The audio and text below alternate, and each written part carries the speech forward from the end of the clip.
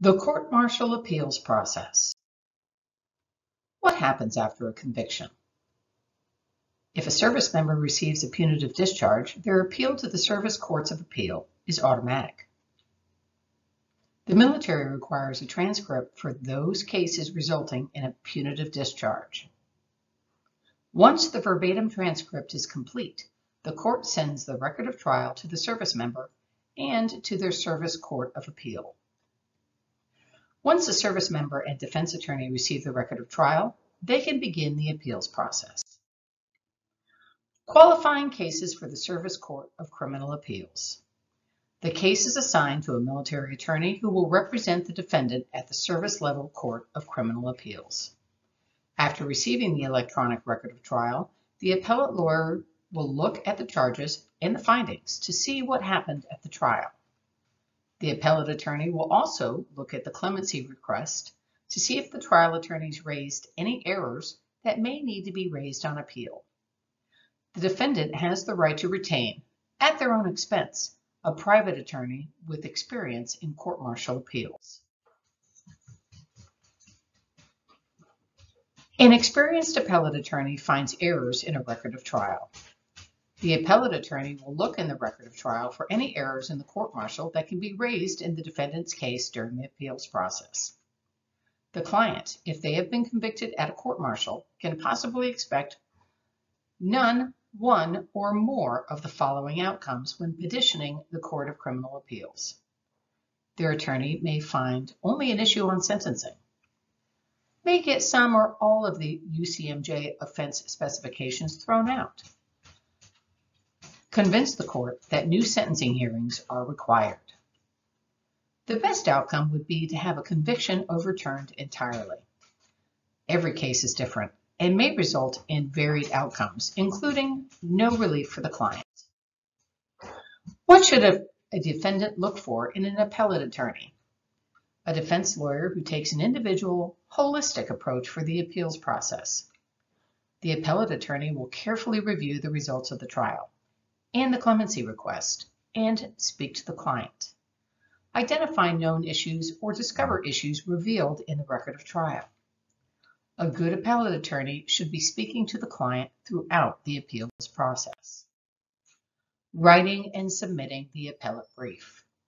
Appellate attorneys, they write the appellate brief identifying the strongest issues in a particular case. The appellate attorney submits the brief to the Service Criminal Court of Appeals. The government has their chance to reply. Several months later, a defendant can expect the government's response. When the government responds, the defendant's attorney can write a reply brief. The appeal may or may not go to oral argument. A defendant can get relief without asking for an award at the Court of Criminal Appeals. When to ask for oral argument. If an experienced appeals lawyer has a strong case, they may not want to go and ask for oral argument because they don't want the defendant to have to wait longer to get the relief. However, they may ask for oral argument if there is something that is factually complicated that is better to present in person. A good appellate attorney will be able to make a recommendation on whether oral arguments are necessary. Petition to the Court of Appeals for the Armed Forces, or CAF. The defendant has the right to petition the Court of Appeals of the Armed Forces, or CAF. This appeal is not automatic, and the defendants must exercise this right by petitioning CAF through an appellate attorney. An appellate attorney can advise the defendant on whether they believe the Court of Criminal Appeals should have granted more relief than the convicted service member has obtained at this part in the process.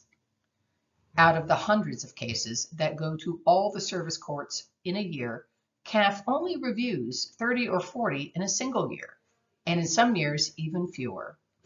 If CAF grants the petition, the appellate attorney will write a longer brief, further elaborating on the issues. How long does the appeals process take? An appeal can take a year or several years. It takes the government sometimes up to 6 months to complete a record of trial after a conviction. An appeals lawyer needs this record of trial to properly review a defendant's case. If there's no punitive discharge, then an appeal can take less than a year, and it goes to the office of the judge advocate, and it doesn't go to court. An attorney in the judge advocate office will read the record or a summarized record of trial. It can actually be harder to get relief from the judge advocate office because with this type of appeal, there is no verbatim transcript. In this situation, with only a summarized transcript, it is more difficult to discover errors that might be evident in a verbatim transcript. Why a service member or their family should consult an experienced appellate attorney.